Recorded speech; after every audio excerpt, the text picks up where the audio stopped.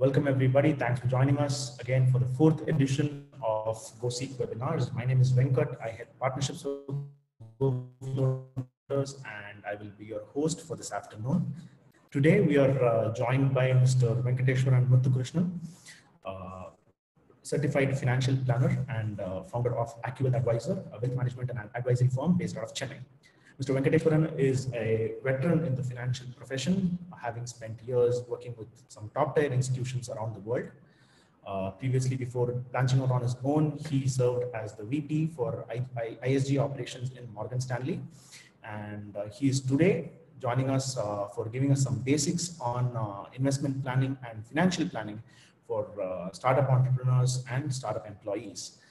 It is a pleasure to have you here on GoSeek, sir. And I, along with everybody else, am super thrilled to listen to what you have in store for us. So we can get started. We have 25 people almost. Let's get going. Very good. Good afternoon, friends.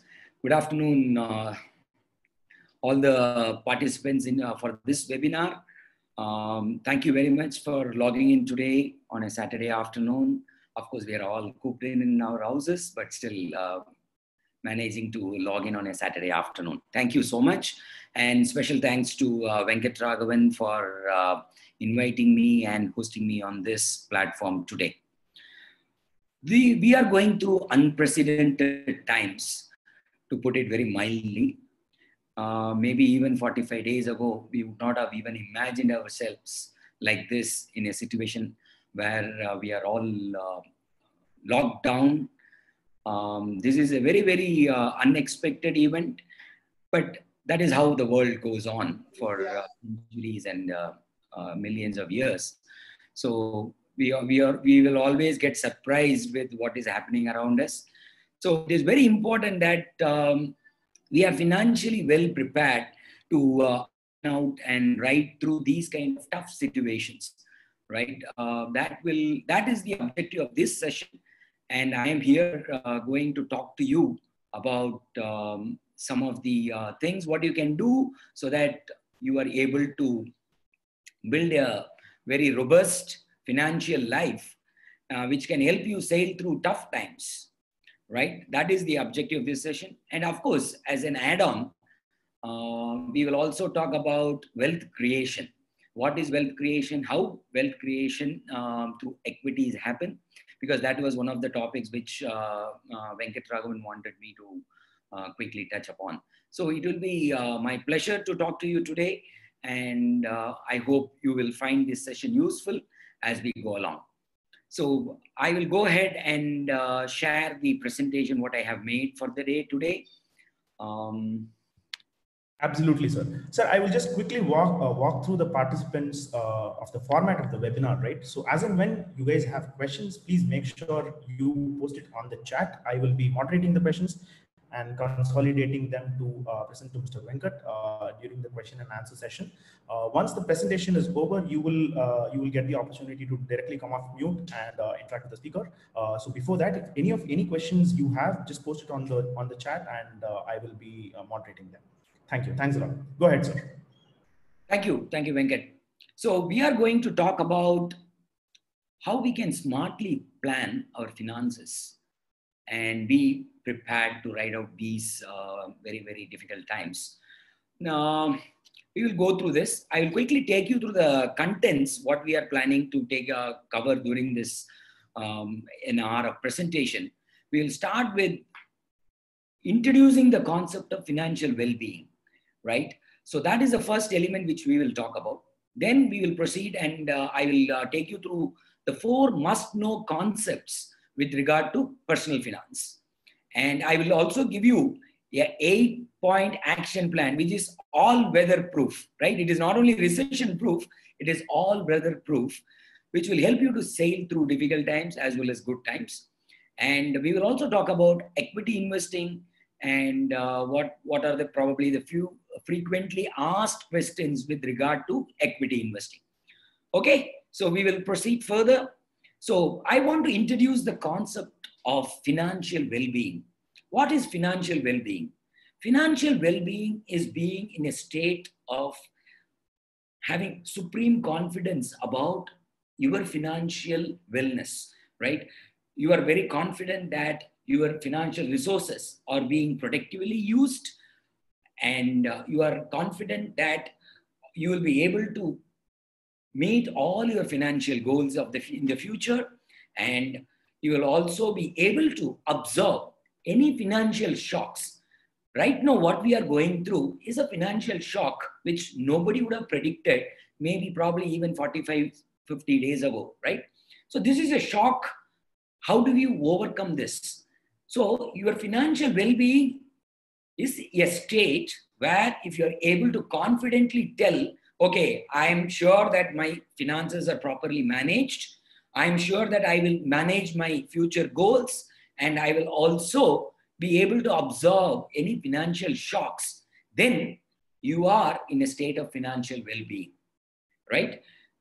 What is the advantage of being in a state of financial well-being? It gives you a feeling of peace, right? And it also gives you a sense of satisfaction of having achieved this as part of your day-to-day life, right? So that is what is financial well-being is all about.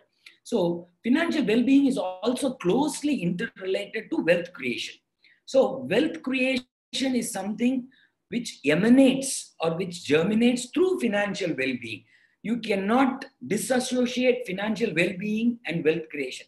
I want to be wealthy, but I don't want to be financially prudent. It cannot happen.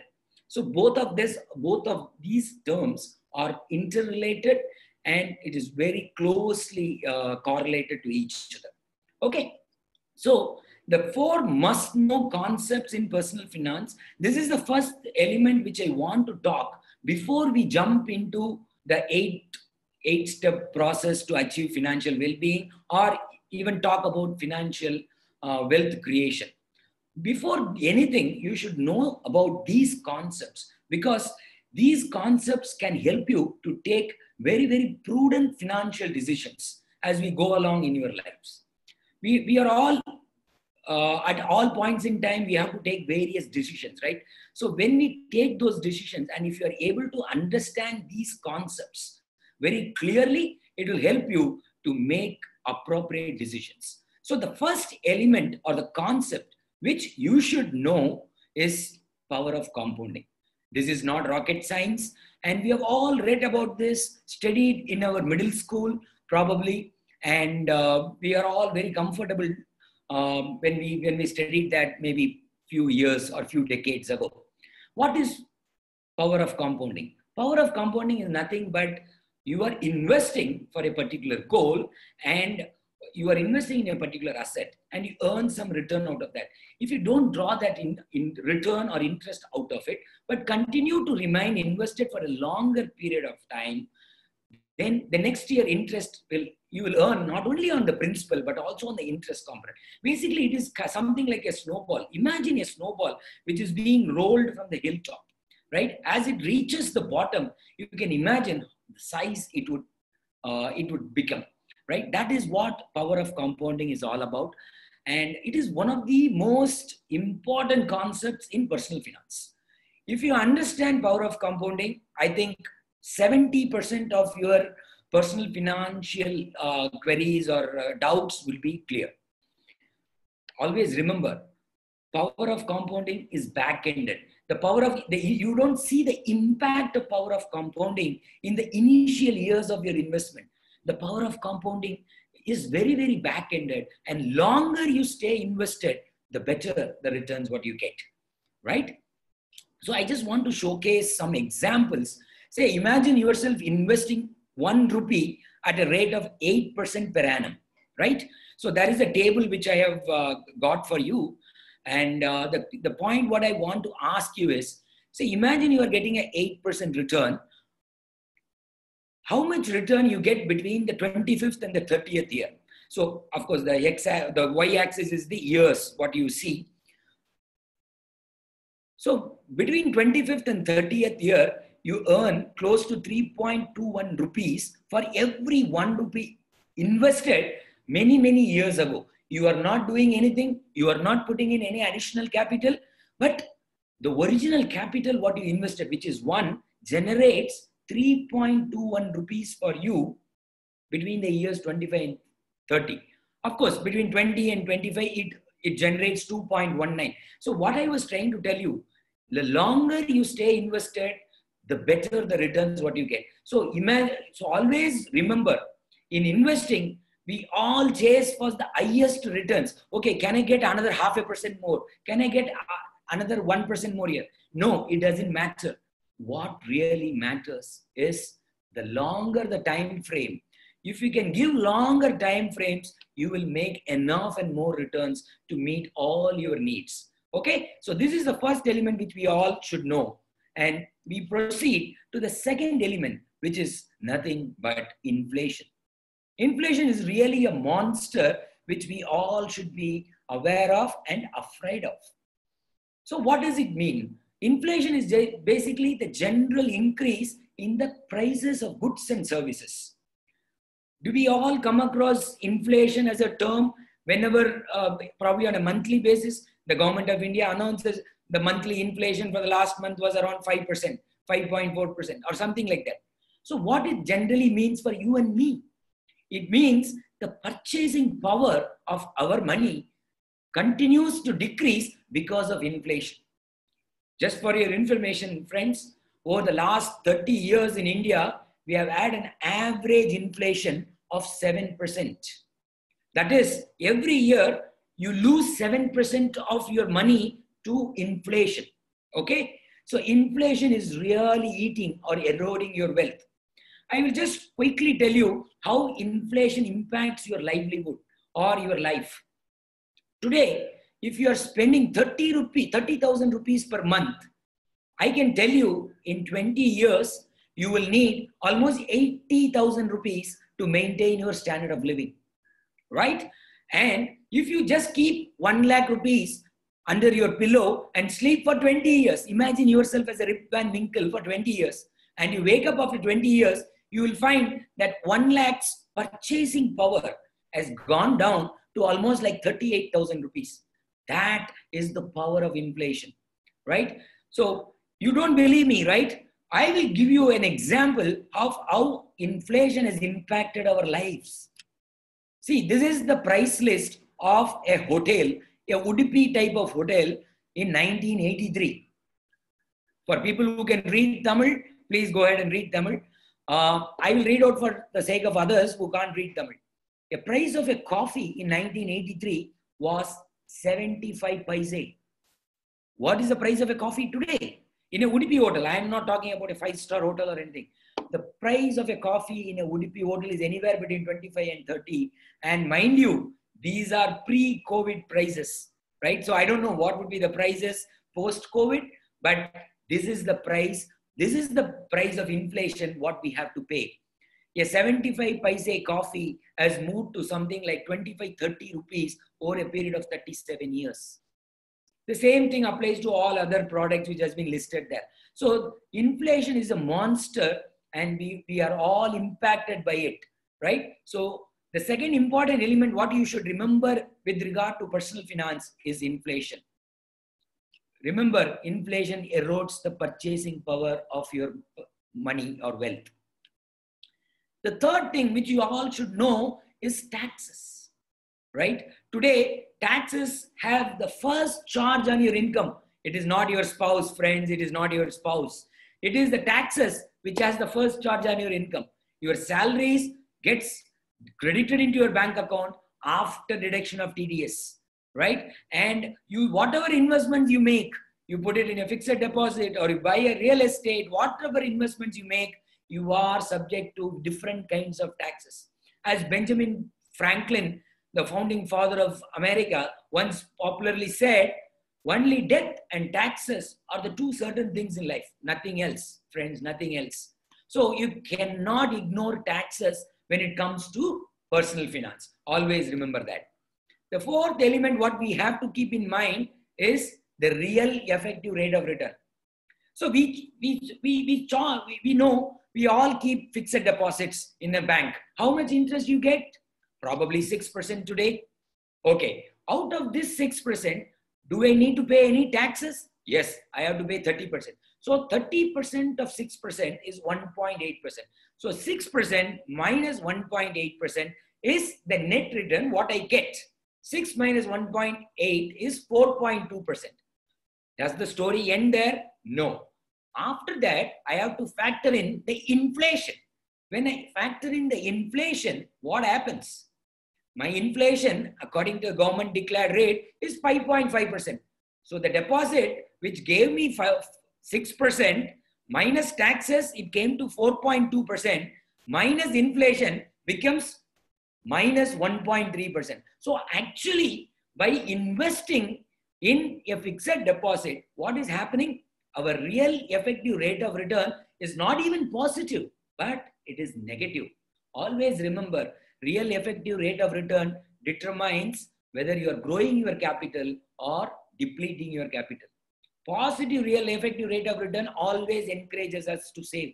But if we don't have positive real rate of return, then we are losing capital. So these are the 4 important concepts which I want to quickly take you through before we jump into the all-weather 8-point action plan to secure your financial future, right? So power of compounding, inflation, taxes, and real effective rate of return, right? Okay, fantastic. So we will move on to the 8-point all-weather 8-point action plan for your financial well-being. So what are those 8 points which can protect and secure your financial life? Let's quickly see that. The first point which I will tell you is not only me, even your father, your mother, your grandmother, everybody would have told you before. It is save before you spend. This is the first thing which you get told by your parents, by your grandmother, by your whoever close to you and whoever looks after your well-being, right? So save before you spend. That is the first element. And like that, we have 8 other elements. I will, rather than spending time here, I will quickly jump onto that particular thing and we will do that. So what is saving before spending? We all get salaries, and when we get the salaries, we want to make sure that we take a particular portion and set it aside for our future needs, for investing towards our financial goals. So that is what we have to do. What is the thumb rule? How much saving should I do? Anywhere between 50 to 30% is highly recommended as the percentage of saving you have to do before you start spending. Warren Buffett, one of the world's richest man, famously says, don't save what is left after spending, but spend what is left after savings. So the thumb rule to remember here is 15 to 30% of your income should get into savings. What kind of savings? We will see that. The second most important element is setting aside or parking aside an emergency funds. Who would have thought we will be in a lockdown, our cash flows will be severely impacted, our lives will turn in ways unimaginable. So these are emergencies. Like this, there are many other emergencies. A job loss, which has become very common these days. Medical emergencies for self and family. So these are emergencies for which we all need to set aside some money. Ideal requirement is to have at least 6 months of your expenses to 1 year of your expenses set aside as emergency funds. If you are able to set aside that, build an emergency corpus, you are completing the first step in your path towards financial security. It will help you to meet any event, any untoward event, whichever you come across in your financial life. Where you can save this money, you can put it in your bank deposit, you can keep it in the SB account, or you can put it in liquid funds. Remember, friends, to be prepared for any emergency is half the victory in your financial journey. You will definitely be very successful. The third element which you have to keep in mind and always very, very underappreciated is have proper insurance. What is insurance? Insurance is a protection. Insurance is a protection against any uncertain or unexpected event. What we are talking about is life insurance. Who requires life insurance? Everyone who has a dependent requires life insurance. How much life insurance you would require?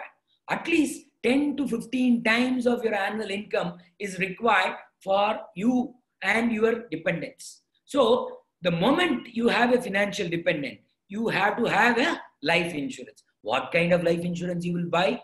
You will buy a term life insurance. What is term life insurance?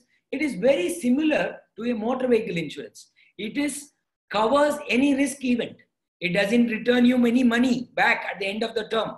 But in case of any untoward event, in case the insured person is no longer there, it provides a sizable chunk of money to the financial dependent, whoever has been nominated there. At this moment, I want to burst 3 of the myths which are related to insurance. 1, insurance is always considered as a tax-saving investment. People look at insurance only from a tax-saving angle. Please don't do that. Insurance is not for tax-saving, brother. Friends, insurance is not for tax-saving. The second element is many people combine insurance and investment.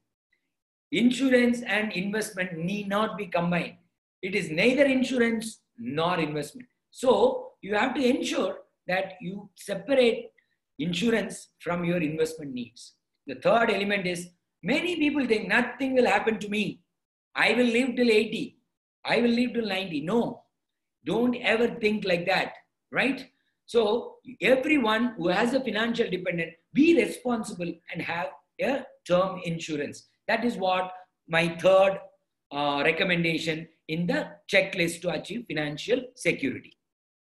The fourth thing which I want to tell you is have a health insurance. Just like you buy a term life insurance, you also need to ensure that you have adequate health insurance.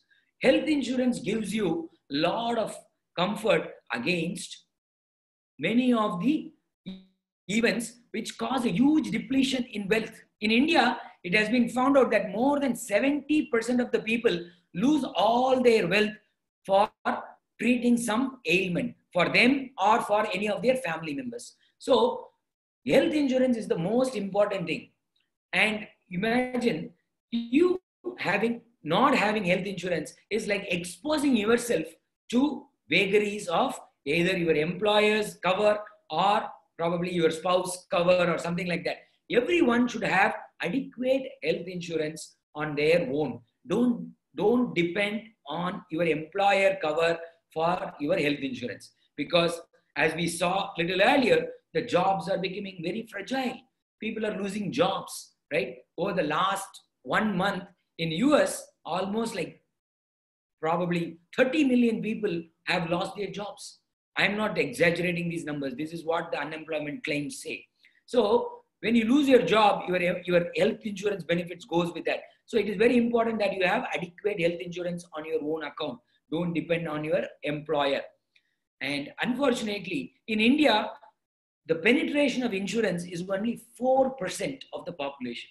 We have a huge under-penetrated market with regard to insurance. And insurance, I believe, will be a virgin area for probably decades to come in India. The fifth element which I want you to consider with regard to your financial security is to start looking at your retirement needs. I know this is a group of people who are startup entrepreneurs or employees of those startups, and most of you, and probably you are all young in age.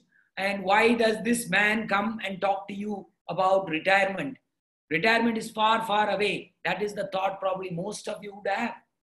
But unfortunately, friends, retirement is a thing which you should start thinking about on the first day you join your job, or first day you became employed or self-employed or whatever it is, right? Why? Because as we all see, the working life is getting reduced. People don't work till 60 years today. Probably we are all going to work till 45, 50, 55 max, right? But the number of years we spend in our retirement is getting much longer. We have the life expectancy increasing at a much, much higher speed, right? At the time of independence, the life expectancy in in India was around probably 34, 35. Today, the life expectancy in India is 68. And among the educated population of this country, which we are, most of us who are participating in this conference, I can safely say it is 75 and above. So you work from 25 to probably 45, 50, and you have another 30, 35 years of your life, right? You have to save in these 25 years of working life to provide for the next 30 years. The second one is, we are in a country where we don't have any social security benefits. There is no government support. At the age of 65, we are not like US or the European countries where you get some kind of social security from the government. We are all dependent on our own money. And the third, we are moving into nuclear families. You cannot expect your son to take care of your retirement or your daughter to take care of your retirement. We don't know where they are going to be, whether they are going to be in India, whether they are going to work abroad. So it is very, very difficult to imagine that your children will take care of your retirement. There is a famous saying which goes like this: your parents are not your emergency fund and your children are not your retirement fund. Build your own, friends, build your own. What is the way to build that? So I look at it this way. For every year you are working, what you have to do is you have to save a particular amount of money and invest it for the next 20 years or 25 years or 30 years. So that will take care of 1 year of saving. Whatever you are saving now will take care of 1 year of your retirement needs, say after 20 years or 30 years. So that is what our retirement approach should be. The sixth element is always think about what are your future goals, financial goals, right? Don't wait for the things to happen and keep searching for goals. Keep searching for ways how to meet those goals, right? We all know we have life cycle goals like planning for our education, planning for our marriage, planning for our children's education. Probably you want to buy a car, you want to buy a house. See, you can't just like that one day wake up and say, okay, I will go and buy a car. You can't do that. You have to start saving systematically. You have to have measurable goals. That is what SMART is all about, right? Specific, measurable, attainable, and relevant goals, what we all should have, so that you start saving towards those goals. That is the most important thing. Once you start saving towards that goals, you make your future absolutely secure, right? So that is the sixth element which we are all looking at. And we move on to the seventh element. Don't put all your eggs in one basket, which we have been told many, many times in our lives. So as you see on this scale of risk, there are different asset classes which can give you different types of returns, right? Money market or cash gives you the lowest return and it has the lowest risk.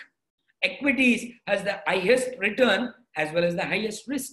So you have to mix and match and build a diversified portfolio to participate in the financial well-being or in creation of wealth. You cannot put everything in one asset class, which I am seeing as a financial advisor. When I look at my client portfolios, a lot of people have either put all their money in real estate.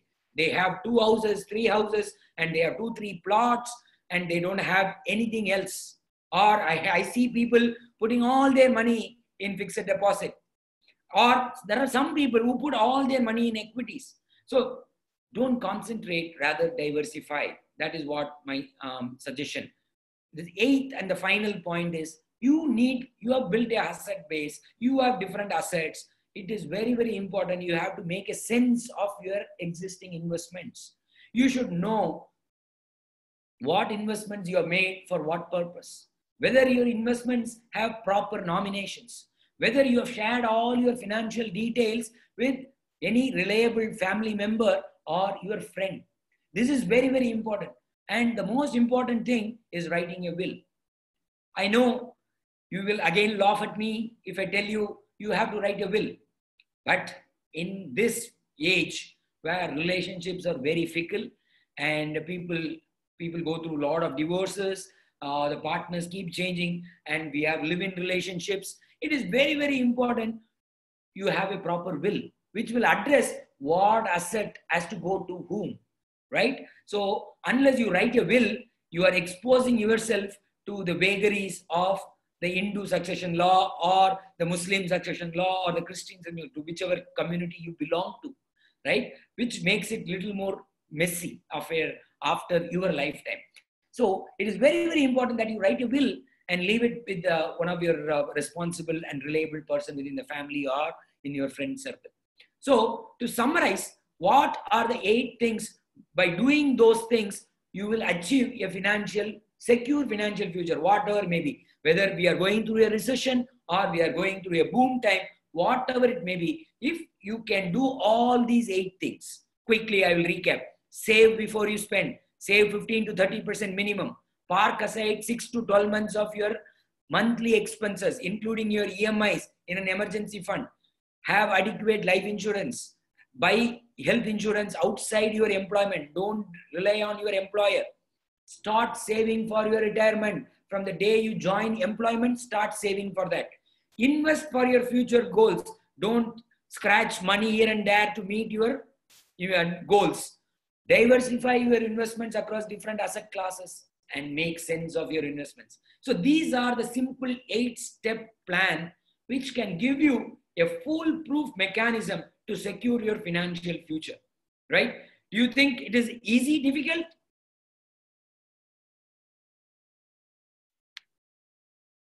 It's easy only. Yeah. So this is what I have with regard to financial plans, and I will next move on to equity investing. Like a lot of people have shown some interest. We want to understand about what is equity investing is all about. Before I move into equity investing, I just want to quote this from, show you this quote. What is fear? Non-acceptance of uncertainty. If we accept that uncertainty, it becomes an adventure. Lord Buddha. So this is the quote with which I want to move into equity investing as an asset class. So we will see what is equity investing, how we can go about investing in equities, for what purpose we are doing all these things, right? So what is equity investing? Equity investing is buying part ownership in companies. So you people, most of you from the startup world, you will know about equity, right? Sweat equity, RSUs, those are the terms which you are all familiar with, right? You become a part owner in a company when you buy into equity. So what is equity gives you? Equity gives you in return dividends from the profits of the company. They also give you capital appreciation. If the company does well and the profits keep growing, the share prices keeps increasing. There are more demand in the market. A lot more people come and want to buy those stocks. So there is a capital appreciation which also comes. Remember, equity investing is a long-term process. Equity investing is not a buy today, sell tomorrow kind of an activity, right? So when you build a startup, right, you germinate an idea, you do a proof of concept, then you take it to a prospect, then you do some kind of soft launch, then you go full hog, then you build a business, then it takes a long time to generate profits. So to accrue the benefits of equity investing, you have to give time. It cannot happen overnight. If you are buying some stocks for the purpose of making quick money over a period of 2 weeks, 10 days, 3 days, then you are not into equity investing. You are into gambling, my friends. You are into gambling. That is not equity investing. Okay? So equity investing, always remember, is a long-term investment process. I just want to talk to you about what is not equity investing. A lot of people with the advent of computer-based trading, mobile-based trading, right, app-based trading, a lot of people buy and sell equity. They buy at 9:30 in the morning, try to sell it before 3:30 in the evening, and try to make some quick gains out of that. Is that equity investing? A lot of people say, yes, I'm an equity investor. They are not equity investor. They are day traders. A lot of people buy stocks based on tips from their friends or relatives. Oh, this is going to do well. Why can't you buy? So they buy. Is that equity investing? No, they are not. Again, it is gambling. If you are looking to buy today, sell tomorrow, buy on news, sell on rumors, whatever it is not equity investing. And finally, if you are buying and selling derivative contracts or options or those kind of things, do you think those are equity investing? No, my friend. No, my friend. They are not equity investing. They are all speculation. So there is a world of difference between equity investing and all these things. So day trading is not equity investing. Buying stocks on tips and rumors is not equity investing. If you are trying to make quick gains by buying today and selling tomorrow, it's not equity investing. If you are trading in derivatives like futures and options, this is not equity investing. Okay? So always remember, equity investing is in the process you are building a business and participating by reaping the benefits of building a business over a period of time, right? That is what is equity investing is all about. What is the purpose of equity investing, right? The key objective or the purpose of equity investing is to create wealth, nothing more, right? Because equity investing, we all know, comes with its attendant risks. So there is the element of risk, which is always there in equity investing. But what is the purpose? The purpose is to create wealth. Can we create wealth? Of course. We have created wealth over the last so many years, and we will continue to create wealth as long as the entrepreneurship and the people are willing to buy those equity things. I think equity has been there from time immemorial for probably not less than 500, 600 years, right? And it will continue to remain for the next foreseeable future. So the purpose of equity investing is to create wealth, and how it has done over the last many years. So this is a chart which I have pulled out for the last 40 years from the time Sensex was created in India. If somebody has invested 100 rupees in Sensex, probably it is little dated because it is still showing like 40,000, but today we are around 32,000. Even assuming it is 32,000, I have given 3 asset classes how it has moved over the last 40 years. If we had invested in fixed deposit, 100 rupees in fixed deposit 42 years ago, in March 1979, today you will be sitting on 2,500 rupees or thereabouts. If we had invested 100 rupees in gold in 1979, today you would be sitting on 5,690 rupees worth of gold, right? Maybe a little more now that the price have increased. You take it as 6,500. And friends, if you had invested the same 100 rupees in Sensex in 1979, and today we are looking at 32,000 rupees in your bank. So which has produced wealth for you? Undoubtedly, it is the equity investing which has produced wealth for you. So friends, always remember, equity has that inherent quality to make each one of us wealthy in the coming years. So we have to be very, very prudent in what we do, how we invest, and we can all be wealthy. So that is the purpose. I just want to cover some of the frequently asked questions with regard to equity investing, so that before we get into the Q&A sessions, I think most of the queries can get answered. So the first frequently asked question I always face when I meet my clients or when I meet my prospects is it the right time to invest? We are going through an economic situation which is all gloomy. Businesses are struggling. We are in a lockdown situation. Friends, understand one thing. The world has never been peaceful for millions of years. Always the world is full of violence in physical or these financial terms, right? So you cannot expect a world to be in a very, very trance state, but it will always be in some state of flex. I have just reproduced the graph of what all major events which have happened in the last probably 27, 28 years. And whenever we have to go through these situations, we would have felt the same anxiety, the same insecurity as we are going through it today, thanks to COVID-19, right? So to answer the question, is there a right time to invest in equities? My answer is every time is a right time to invest in equities. The only time, or the only thing which is important is you should give a sufficient period of time. As I mentioned a little earlier, equity investing is a long-term investment process. If you have a time frame of 5 to 10 years, any time is a good time to invest in equities, right? So imagine in 2008 when the global financial crisis erupted and Lehman Brothers went down.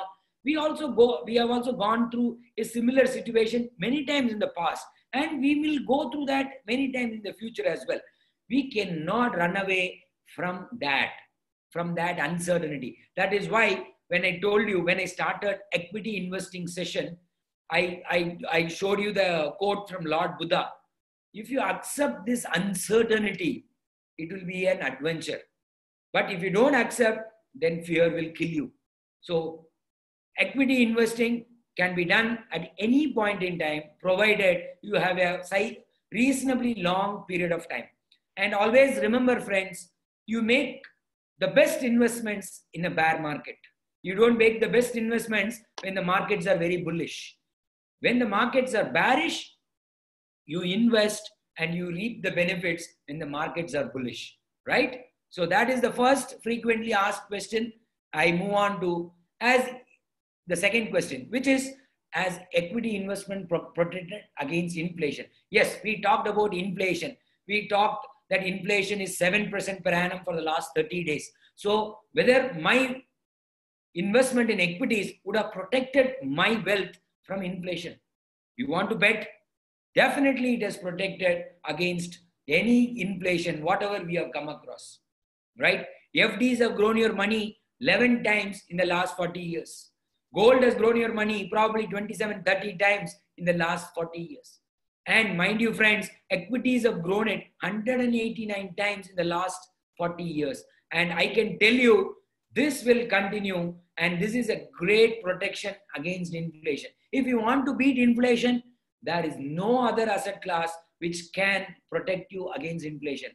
Nothing but equities. You have to accept the volatility and uncertainty, but over a long periods of time, the uncertainty, the volatility evens out, and you get a very, very good return above the inflation rate, whatever we have seen. Okay, the next question is, are there true real life examples of all these equity investing really making money? Are there real investors who have really made money? I don't know about equity investing, but still I can invest. Can I make money? To answer all your queries, I am just giving you some proof. These are not recommendations for these funds, but these are some of the funds which have survived for more than probably 20, 25, 30 years and produced the kind of return what I have returned there. The CAGR means, for people who are not familiar with that, it is the annualized compounded return over the last, say, from the inception date. Say, take the case of Aditya Birla Sun Life Equity Fund. It was launched in 1998 August. And today, after almost like 22 years, you are sitting on a compounded return of 20.95%. My friend, 20.95% compounded return. Can you get it from any other asset class? I bet you can't. And it is a very liquid investment. You can partially extinguish, liquidate, and take whatever money you require, and you can leave the rest of the money there. And it is very transparent. It is very tax efficient. It is no black money, no white, no cash. None of these jugaad businesses are there, right? So equity investing, I just want to give you, these are the examples of a very, very passive fund. When somebody invests in a fund, they don't have to do anything. They have to just keep investing money there. The fund manager will take care of the man. You have to invest, how to invest, he will take care. You don't have to do anything. Your responsibility lies in generating the money and investing it at appropriate times. That is what you have to do. And it is not only one fund. There are hundreds of funds which have survived for 20, 25 years and produced these kind of returns. I have just given you 4 or 5 funds for just for the sake of examples. But yes, power of compounding really works in equity investing. And equity investing, these are real life examples of equity investing creating wealth for many of the investors, hundreds and thousands of investors in India. I am not talking about global context. These are examples from India, and it can make a difference in your financial life. Okay, the next important thing is, okay, I agree, yes, we have to invest in equity. I am convinced, yes, it will beat inflation. But can I time the entry and exit? I will enter today, maybe tomorrow, Monday morning, the markets will fall down. I will exit, I will enter, and probably I will take the money after say 6 months and again re-enter after 2 months. Do you have to time those entry and exit in a very, very granular manner? No. My answer is absolute no for all these things. Timing the market is a futile exercise. You don't have to time the market. What is more important is that amount of time you spend in being invested. As I told you, equity investing is a long-term investment process. More the number of years you are invested in equities, the more the returns what you get. You don't have to time the entry and exit of all your investments. So friends, these are some of the important questions which I am being regularly asked when I interact with prospects, when I interact with my clients. So I thought I will consolidate that and try to give you some perspective on equity investing.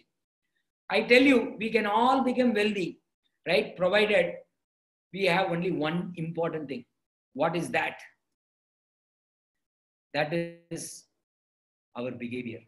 Our behavior determines the returns what we make out of our investments. The investments will make whatever returns it makes, right? If you take mutual funds as an investment or gold as an investment, whatever investment it makes, that is different. Whatever investment return you get is called as the investor return. There is a huge difference between the investment return and the investor return. Investment return is basically the return what the investment produces over a period of time. Say, for example, I showed you these funds. These funds have made 20% CAGR, right? 20% annualized return over the last 22 years. But how many people were there for the last 22 years? Very, very few people. Maybe hundreds in all of India. So that is what is behavior. Unless you can manage your behavior, not perturbed by the market volatility, not perturbed by ups and downs in the market, your behavior will determine the investment return. The investments produce phenomenal amount of returns, and in order to you achieving that return, you need a solid behavior. You should remain steadfast. You should not run away seeing panic in the market, right? That is part of the market that is inherent in equity investing, and we cannot avoid it. So if you can manage your emotions, if you can manage your behavior, you will be a very successful equity investor. Friends, with this, I think I'm coming to the end of this presentation. If you need any help in planning your investments, we are always there. This is my contact number and this is my email ID. My website address is given below. We are always there to help you. And this is in total is the presentation what I wanted to make, and to give you a foolproof method of how to secure your financial lives, your financial future in a recessionary time. Today it can be a recessionary time. Tomorrow it will be a boom time. See, economy goes through ups and downs.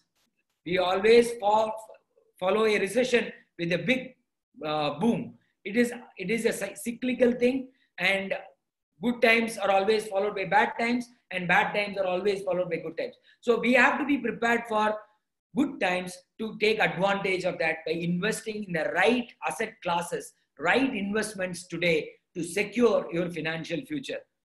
So with this, probably I will pause here and I'll try to take some of the questions and try to answer to the best of my ability.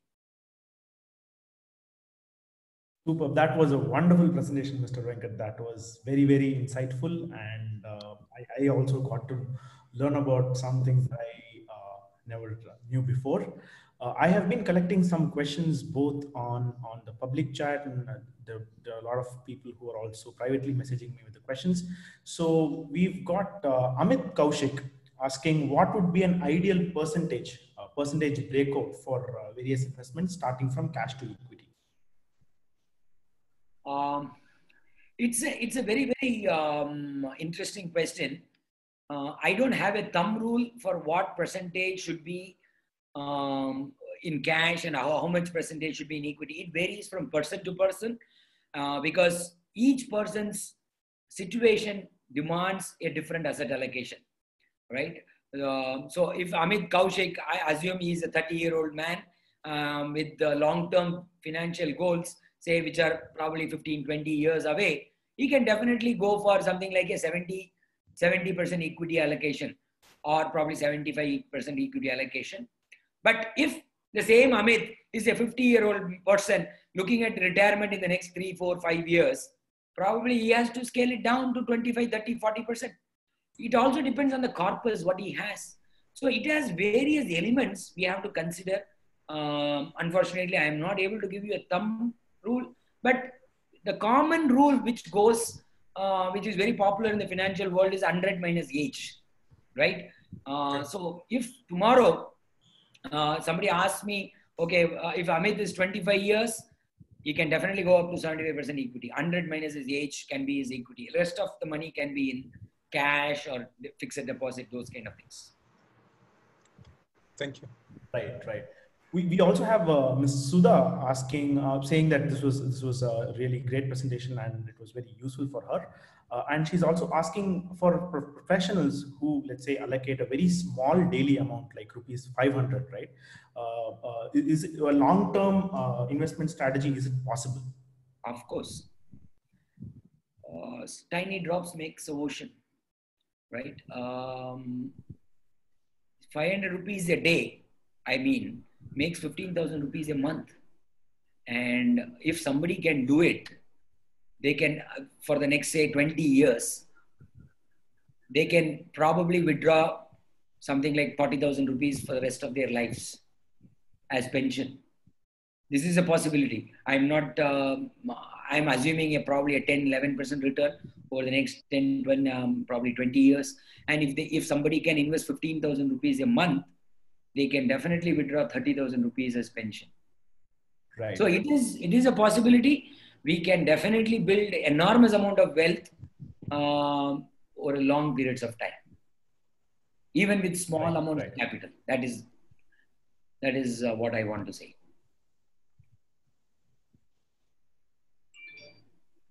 Superb. Sir, I also have one other personal question, right? And a lot of young professionals like myself share the same question. Some time ago, you would have observed the boom that happened with cryptocurrencies, right?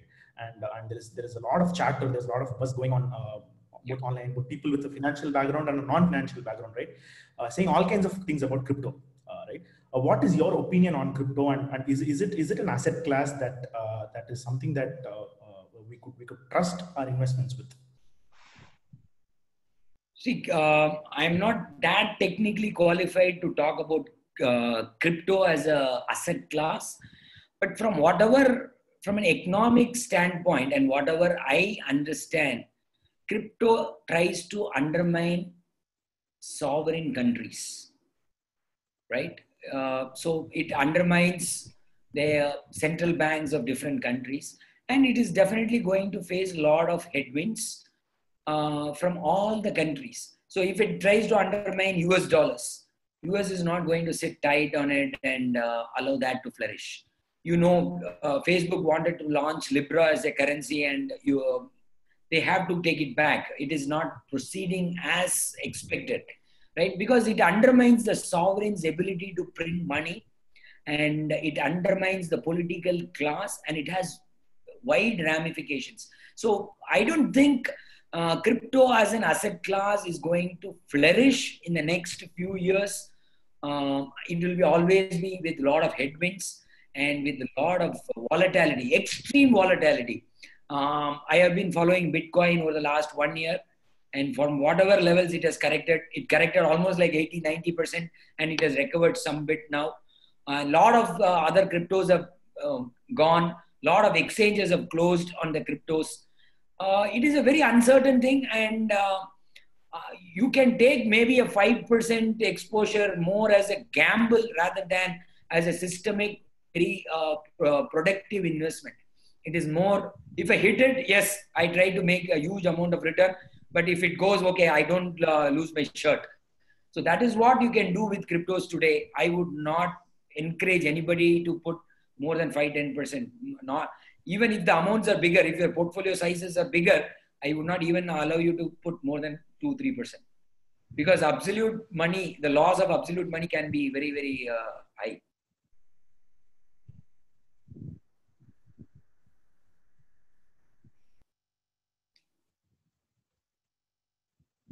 Venkat, over to you. Right. We also have Mr. Hello. Yeah, sir. We also have Mr. Tarun Srivatsan asking this question, right? What can small industry owners do during these times of crisis when their regular cash flows are affected? Like, for example, for an industry that is based on manufacturing and selling their products on a day-to-day basis, the past couple of months where supply chains has been affected and there has been no sales at all, cash flows are severely restricted. So what would you advise to entrepreneurs who are in that kind of a situation right now? See, as we saw in that presentation, we cannot go back in time and change anything, but definitely what they can do going forward is build emergency corpus, right? That is the most important thing, to wade through these kind of difficult situations. This kind of situation was unprecedented, was unexpected, and nobody was properly prepared. So you have to start building your emergency funds going forward. But what you can do now is, that is what, if you ask me, you have to let go of unnecessary expenditures if you have. If you have assets locked up in unproductive assets, exit from those unproductive assets and try to create or generate cash for your business, right? Talk to your bankers and see whether the limits can be extended. Government is also working on those lines. They are promising something like 20% additional limits for business people. We have to, probably many of the businesses have to start again. It is unfortunate, but in this catastrophic event, we have to start again. But let's be prepared better if we have to face a similar situation in the future. So my suggestion is, get out of all unproductive investments you have made earlier. If you can liquidate them, don't worry about the notional losses now. What is important is you are managing your cash flows. So get your cash flows through exiting some of the investments, dip into your probably your emergency funds if you have already built something. Go to your bankers, ask for some extension, talk to your vendors, ask for a better repayment cycle. Use all your persuasion skills to get collections from your buyers a little earlier. You have to do a combination of many things to wade through these difficult times. Absolutely. Thank you, sir. Thank you. We also have Shishir asking a very intriguing question. He asks, what's your take on investing in shares in stock outside of India? Some, especially in the software sector, in the software and the IT sector, some companies that we very closely track, even Indian companies, right, tend to list their IPOs in NASDAQ or in the US, right? And we tend up missing out on even investing on that kind of stocks. Is it even possible for people like regular laymen like myself to invest in stocks outside of India? And what's your take on that? Of course, it is possible. Thanks to technology today, the boundaries or the borders are getting easily dissolved. We can do cross-border investing. Indian government allows remittance up to $250,000 per calendar year for investing abroad. So definitely, I think most of us will be able to use this limit and invest. There are different ways to invest outside India. You can buy direct stocks in global markets if you know how to pick stocks and buy them. Or you can buy any of the funds which invest in global stocks. In India, there are many funds which invest in global stocks. There are dedicated funds which invest 100% of the money in global stocks, and there are some funds which invest up to 35% of the money in global stocks. So you can definitely take exposure, and it is the need of the hour today that we have to start investing outside India.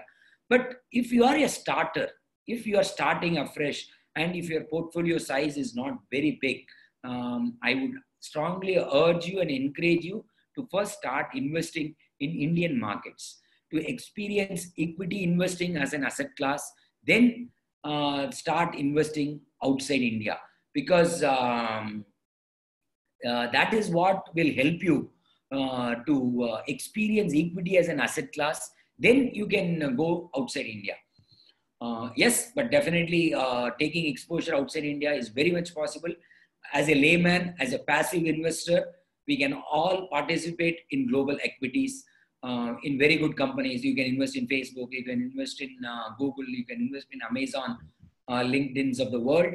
It is very much possible, either through funds or through direct stocks. But my suggestion is first invest in India. Second, invest, even if you are investing outside India, first go through funds.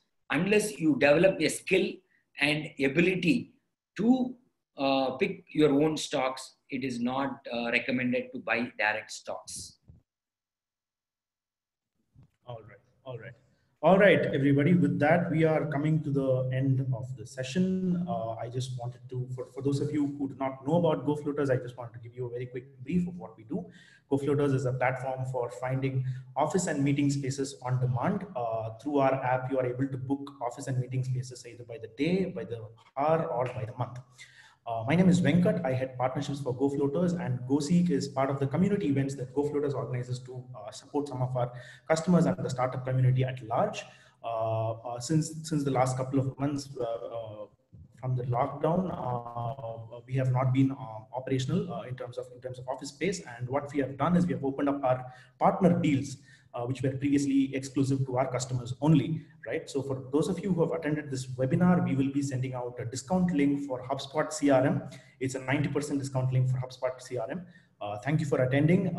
It is a pleasure to meet you all today. What I will also be doing is I will also be taking a download of all the questions that you guys have asked, and I will be forwarding that to the speaker. If he wants to, if you want to reach out to him personally, you can reach out to him on the email ID he has provided. And we will also be connecting you with this LinkedIn profile on the follow-up mail that we will send you tomorrow. Thanks a lot. And thank you, Mr. Venkat, for joining us today. It was an absolute pleasure hosting you. My pleasure. Thank you, Venkat. Thank you for hosting me today. It was wonderful talking to a select set of people. We had a very, very interactive question and answer session as well. I hope the session was useful for all of them. And please reach out to me if you need any help. Thank you again for the patient listening. All right, sir. Thanks a lot. See you, everybody. Guys, we will quickly take a photo. Sure. Photo up. Sorry. All right, you guys. So all of you have spent your Saturday afternoon, and we'd like to thank you guys, as Venkat mentioned. You're on mute, Kaushik.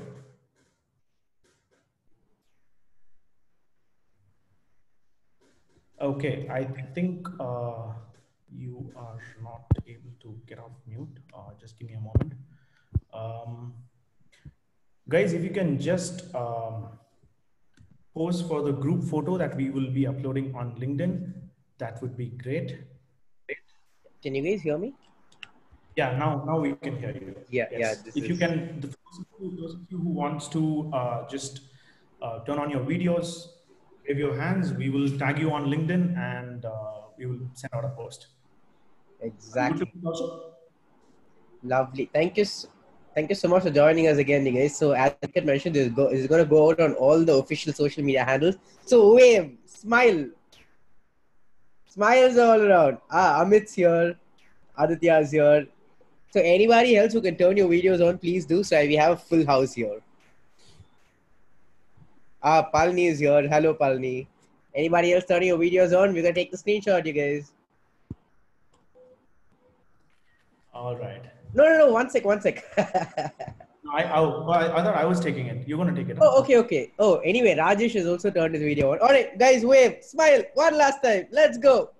Lovely. All right, brilliant, you guys. So also, I'm going to be getting this picture out on LinkedIn.